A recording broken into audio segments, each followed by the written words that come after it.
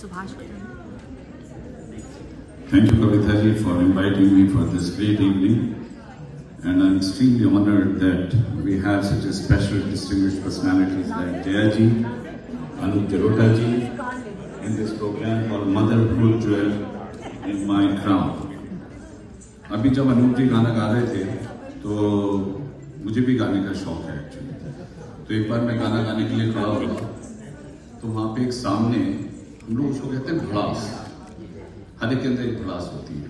तो सामने एक बैठा हुआ था वक्ता सुनने वाला, तो उसने जैसे ही मैंने गाना किया उसने चाकू निकाला। तो मैं डर के मैंने गाना बंद कर दिया, लेकिन भड़ास होती है तो फिर मैंने शुरू किया, फिर उसने चाकू निकाला तो मैंने फिर गाना बंद किया। तो ये सिलसिला काफी देर तक चलता रहा।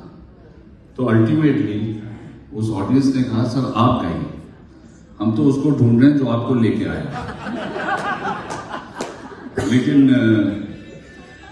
मुझे जया जी की एक फिल्म मैंने देखी थी शराबी, पता नहीं आप लोगों ने कितने लोगों ने देखी होगी, और मुझे लगता है it was one of the most classic films.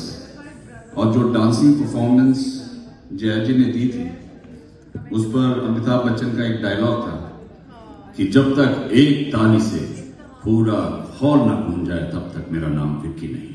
तो मैं समझता हूँ जया जी के लिए जोरदार तालियां। इस तरह से उन्होंने अपना प्रदर्शन किया था।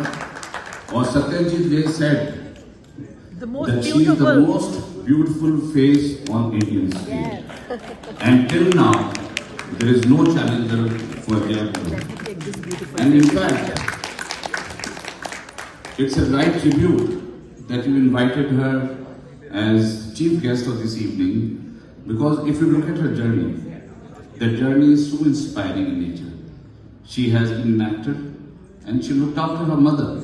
I think her mother passed away very recently, and I called her up on the phone, wanted to invite her for some program, but she said my entire attention right now is on my mother, I won't be able to spare the time.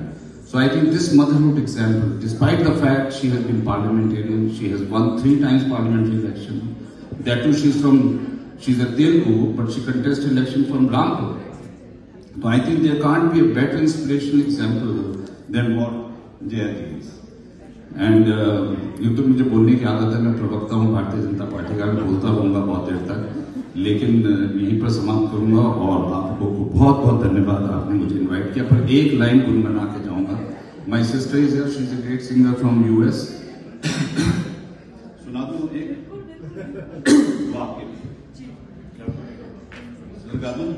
अच्छा चाकू निकाल लेंगे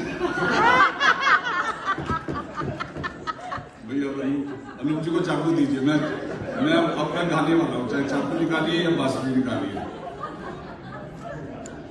आपकी आंखों में कुछ महके हुए से राज है, आपकी आंखों में कुछ महके हुए से राज है,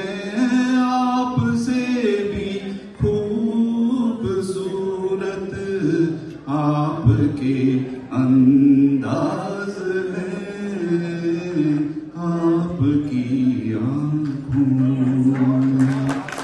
चाकू तो नहीं मारेगा?